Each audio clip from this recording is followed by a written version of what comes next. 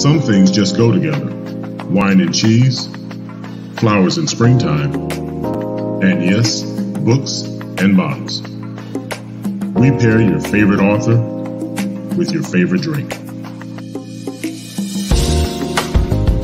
Your host of Books and Bottles, Benita Johnson.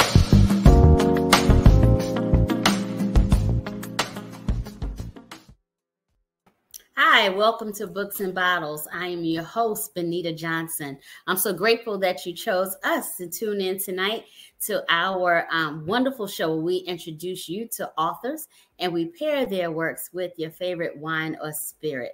As we promised, this season was going to be amazing. And so today we have an author with us today who's willing to share his story. The book is called Tabernacle of Lies. So I'd like to introduce you to Mr. Ferron P. Wiley. Hello, everybody. Thank you for having me here. Ferron, thank you so much for being here, Mr. Author, Mr. Life Coach, and Mr. Podcaster. So we're going to get into all of that because we want everybody to support you. So we really appreciate you for being here and most importantly, for sharing your story.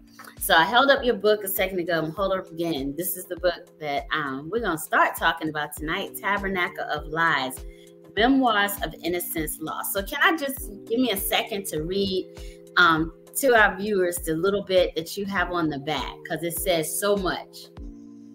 Absolutely. So Tabernacle of Lies is the true story of a Black LGBT youth coming to terms with his sexuality while growing up in predominantly suburban white neighborhoods and under the repressive influences and abuses of evangelical Christendom. Love that word. It is the first book in a compelling and delightful series, giving you a front row seat to experience tragic secrets, a pursuit of love, and innocence lost amidst the arduous social landscapes of the 70s, 80s, 90s, and the heights of the AIDS crisis. So thank you so much for sharing your story, because it's still prevalent today. Absolutely. Yes, these are just portions of my life story. Growing up Black and gay and under the repressive influences of evangelical Christianity. And I'm also a survivor of sexual abuse at the hands of clergy. And so the book kind of details a little bit some of the conflicts and hypocrisies that arise when those two worlds collide. I can imagine that. Yeah. So when let's talk first about when you first felt or identified yourself as a gay man or a gay youth, I should say. Well, you know, in the book, it kind of talks about how in that era, particularly in church environments, you know, you just didn't talk about it. And so I was aware of my differences from a very young age. Although I did not have a word for it, I knew that I had attractions for the same gender. Okay. And I didn't really come, you know, I was pretty much a happy-go-lucky kid until I was exposed to, you know, Christianity and religion that was telling me that was something wrong with me. So was it like the telling you something was wrong? Was that like the fire and brimstone type preaching that if you're not this way, you're going to hell? Yeah, there was that. And it also, you know, it came from family. It came from, you know, there was that verse, you know, in Leviticus, you know, I had never heard, you know, anything that was wrong with me until I was exposed to those ideas. And so I, you know, coming up as a kid, of course, those things kind of happened simultaneously. Mm-hmm. I was becoming aware of my sexuality at the same time I was being exposed to religious environments and that kind of teaching. Okay, so from the book, it seems like you were a big part of this space where your abuser was. It seems like, you know, you were at church a lot. Even it was a part of your education. Yeah. So I went to public schools up until about the 7th grade. Okay. And that was also right around the time when the, you know, Jerry Falwell and the Moral Majority and all those things were, you know, kind of at the height of their activity. And so my family had kind of bought more into Christian ideology, and Mom, I'm sure, was the initiator, decided that she wanted to put me in Christian schools. And so the church that we went to happened to operate a school as a part of their organization. So I attended there. So do you feel like, was your mom's decision just based on religion, or did you feel like she saw something in you that she's like, okay, let me put him in this church school and it might make him different? I don't know if it had anything to do with me particularly, because my, you know, she sent my sister to Catholic schools as well. Okay. And so I, you know, there was a whole push to move away from the ideas of humanism, and I think, you know, churches were using a lot of scare tactics back then as well. You know, and poo-pooing the idea of public schools and what are they teaching your kids, and so there was that. And it's crazy because it's sort of like that today, and so and that was the challenge for me, and one of the prompters that helped me to decide to publish is that I began to see all of the connections that were happening. You know, 2016 through 2020 was a bad time, you know, for me, and probably for a lot of people. But I was beginning to see the connections between the people that had raised me and nurtured me, quote unquote, in the faith, were the same ones who were allying and aligning themselves behind 45. And I had a real hard time, you know, reconciling that. And so was your challenge like, how can you love me and then you're saying this? Well, yeah, I mean, you raised me to believe that, you know, lying and cheating and stealing and all those things were the wrong things to do. And so now you're just lining up lock and step behind someone who is doing all those things, and you're saying it's okay. Okay. So that played into a number of my sentiments about the hypocrisies that I tried to overlook. Okay. Going forward. So before that, before 2016, or before your decision to write Tabernacle of Lies, were you? Well, let me go back. When did you decide that your story needed to be told, not in the book, but just publicly, the abuse that you had experienced as a young person? Well, when I started writing Tabernacle of Lies, it I really didn't have being published on my radar. Okay. I was really just doing the therapeutic part and just kind of writing stuff out, getting it out, and because, you know, I couldn't afford therapy, so I was trying to express myself in such a way that would help me make sense of some of the choices that I, you know, had made. So I printed out one copy, okay, and I let someone read it, and they were like, oh my God, you got to do something with this. You got to put this out there. This is amazing. And so I was like, oh, okay. But I was like several years later, through a lot of my back and forth, you know, I became homeless. I went through the challenges of addiction, and I lost all of my electronic copies. Oh, wow. Okay. And so I was really just sending emails to myself and Either I had lost the passwords or forgotten, and I could not access them anymore. But I managed to hold on to that one printed copy, and amazingly, I kept up with it through all of my back and forth. And I came across it about 3 years ago, and it was just in my stuff. And I was like, oh, this is still here. And so that person's voice started ringing in my head. And of course, COVID hit, and I was on the precipice of having all of this time on my hands. So I decided that if, I'm 50 years old now, that if I'm going to do something with it, I need to do something with it now. Okay.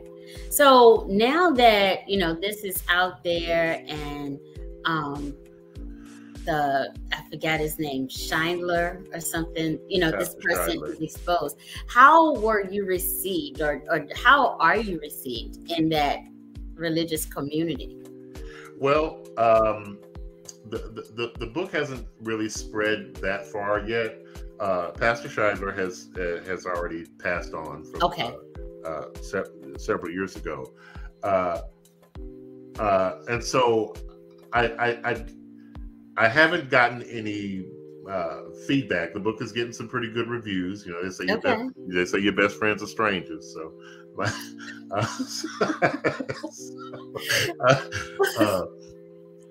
but I haven't. I imagine that should I move into that market, that there would be some backlash. But I have changed all the names to protect the guilty. Okay. Well, it'll be some backlash, of course, because a lot of times the church there's a cloak of protection over the church, over certain people and certain power systems in the church. But I think, typically there's more than one there's more than one Ferron, and this could have happened to somebody else. And sometimes it sparks other people to speak out as well. So was that your idea? By telling your story, it would free other people to tell their stories? Well, ultimately, I want to tell the story because I want people to be connected to the idea that it's okay to, first of all, be who you are. Secondly, to question the things that we have been taught, and that yes, these situations are probably more prevalent than we want to admit, particularly in Black community. We still protecting uncles and and aunts and we don't talk about it, right? And the strangest thing about it for me is that while sexual abuse is traumatic, and children largely don't understand what's happening, and I'm not figuring that out until much later in life. For me, the sex part of it was not the biggest issue. The part of it for me was the hypocrisy and the lengths that you would go to cover this up, to create a different narrative, to make me out to be a liar. And then at the same time, prop yourselves up in pulpits and whatnot, and set yourselves up as leaders and examples. And so, my story takes lots of twists and turns, and I'm not finished writing it. So these are just the first 2 books in the series. I'm working on book 3 now, and I anticipate there'll be 4 or 5 books in the series when I'm done.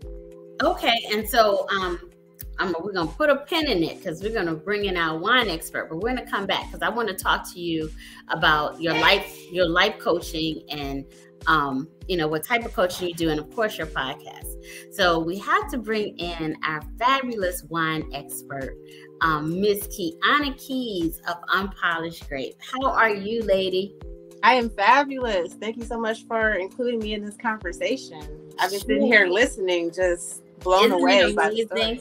It's amazing, but we relate. It's relatable, because we understand exactly, if you grew up in the church, we understand some of the activities that we can all identify as a little bit hypocritical, and it made us question.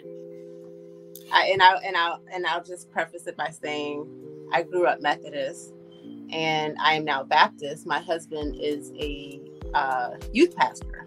Okay. At a prominent church here in Chicago. So I was listening to Mr. Wiley's story, and I'm just like, yeah, I get that. I understand that, and I understand how some of these things work in the church. So I greatly respect your story and the courage that it took to write your book. And I think you have to keep talking. I think that's very important. Absolutely. Keep talking. Yes. So what are we drinking today, Kiana? Let's see. I have Pinot Noir from Willamette Valley in Oregon.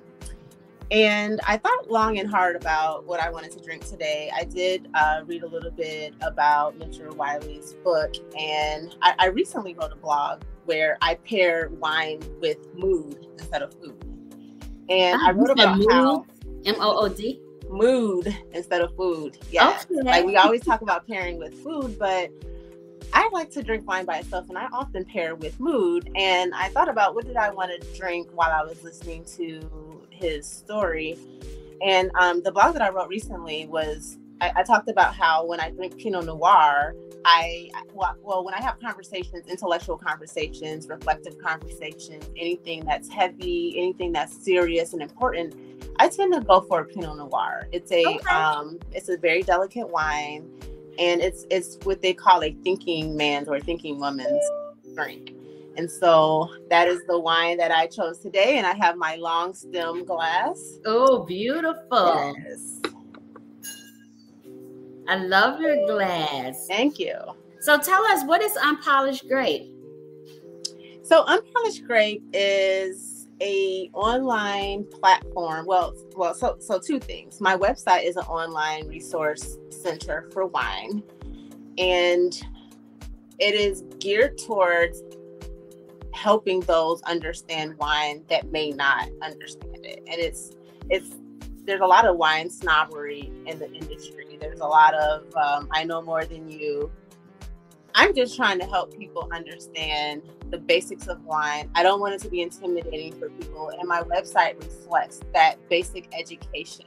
Like I use a lot of pictures to describe the basics of wine, and I want everyone to understand it, and I want everyone to feel comfortable talking about it and enjoying it. So I break down lessons, and I explain, how grapes are fermented, where wine comes from, how wine gets its taste, its color, all the different technical and nerdy and scientific aspects of winemaking. I think that's so important because so many people kind of shy away from wine because it could be intimidating, but the intimidating piece is just how it's presented to you. It's just great. It's fermented. You like it or you don't, so it shouldn't be intimidating. And I appreciate what you do because you're trying to give it to us in layman's terms and, keeping it real and just helping us to understand what we're drinking. Yes. And that's where the name Unpolished Grape comes from, because as much as I know, I don't know everything. There's so much I don't know, and it can still be intimidating to me too. So we're all in this together. It's a journey. No one knows everything. And I chose the name Unpolished. That's my own humility speaking there to say, I don't know everything. I'm willing to learn. I actually learn a lot from people that don't know, because when they ask me questions, I help to explain things and we learn from each other. So for me, learning is very mutual, and it happens on both sides. And so I'm a forever learner, which is why I am Unpolished Grape. So what made you get into the wine space? I've been drinking wine for 20 years, most of my adult life. And I would talk about wine to anyone I know. And to be honest with you, one day it just hit me. Like, I need to do something with that. Like, I really want to, it was actually, I didn't want to necessarily monetize it. I just, for my own personal reasons, I wanted to learn more. I wanted to overcome that intimidation factor. I wanted to be able to participate in conversations about wine. And it was for personal reasons. And then I started realizing that in my wine journey and in my courses, I'm actually pretty good at explaining it to other people. So whatever I learned in my classes, I would go home and I would tell my husband, I would tell my parents, anyone that would listen. I would even talk to my kids like, hey, Pinot Noir. I mean, even though they're underage, but I couldn't stop talking about it. And I realized that I was actually a pretty good educator and a good teacher. And so that's kind of where my journey led me. A very good friend of mine told me, when you begin a journey, sometimes it's important not to know where you go, but just to walk. Just to walk. Just to walk. Yeah. And so I decided, it was very intentional. I decided that in this journey, I was just going to walk, and I was going to see what I bumped into and just go with the flow. And that's where I am. I don't know where I'm going to be in 2 or 3 years, but I'm enjoying educating people, and I'm enjoying having these very meaningful conversations. I really appreciate what you're doing. I understand when you talked about talking to your kids, even though they may not be old enough to drink. You know, other cultures, kids drink far younger than they do legally here in the United States. And so, you know, we're having our businesses. To me, it's important. It's like legacy. You know, your kids can pick up what you're doing. Unpolished Grape could live well beyond you and me, and so they could do what we do. So I understand. I had stores, and my kids were in the back of the stores as 4 and 6, you know, as young as 4 and 6, and you know, thinking they own a store too. So I commend you. Yeah. So can you hang out with us for a little while? I want to continue our conversation with Ferron. Absolutely, I'm here, just sipping, swirling, and sipping. Yes. I love it. So Ferron, life coach. How'd you get into life coaching? Well, if you're not aware that I also, you know, my journey took me to serving in the role as a pastor for approximately 10 years. And I have always been someone who wanted to impact people's lives positively. And so when I made the decision in 2020 to completely separate myself from religious environments, because I realized the damaging effects that traumas were having on me, I still had this, you know, urgency to want to help people. Okay. And so I pursued the avenue of life coaching because I am, I feel like I have a unique experience and perspective to offer those who are suffering from the negative impacts of religious trauma syndrome. And so, yeah, I have a